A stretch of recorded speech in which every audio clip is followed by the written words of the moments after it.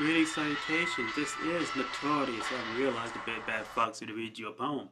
This one is entitled Cynders Fall. This was inspired by Celestial Night. You'll see the picture right now.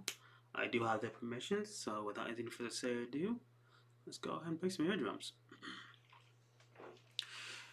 You said I gave my soul to damnation to follow his interpretation of right and wrong that had twisted the very foundation of this world into a mold of maleficent, undefinable relations between the very fabrics of reality's brilliant constellations that smother the skies in a hope that I had rather seen forgotten in the veils of the sands of time's irregular circulation.